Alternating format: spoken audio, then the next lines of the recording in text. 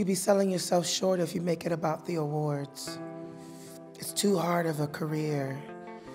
The beautiful thing and the hard thing about being an actor is that it requires you to have resilience and self-confidence and belief in yourself when no one else does. When you're constantly getting no's and you're saying, nope, I'm gonna keep going.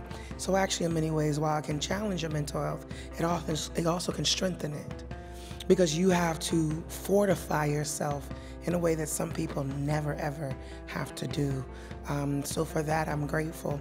I would say also, you just keep yourself grounded, surrounded by people who care and love you, and stay close to what's real.